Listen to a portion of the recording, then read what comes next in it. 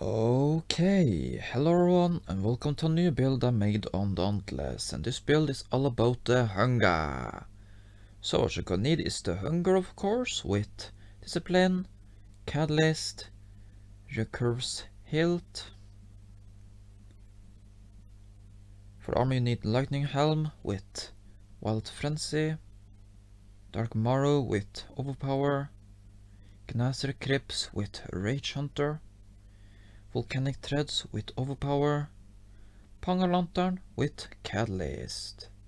And then you have Catalyst, Overpower, Rage, Rage Hunter, Discipline, Energized, and Wild Frenzy.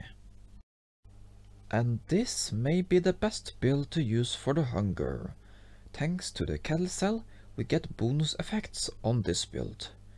And yeah, I'm using the Panga Lantern so that I can freeze the monster to do more damage before he's gonna move again. But if you don't like to use the Panga Lantern, you can choose whatever lantern you like the most. It depends on your playstyle, but I go for the Panga Lantern to get stamina back and freeze the monster so I can do more damage, of course.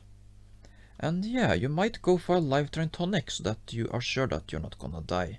This build doesn't have any survivability, so you can go for life drain tonic if you are not comfortable with this build. And yeah, if your style not comfortable, you can go for mending blade core so that you get some healing back if you get combo meter or not.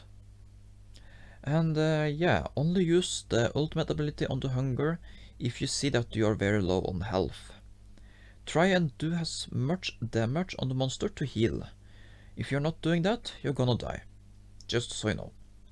But yeah, without further ado, let's see if you like this build or not.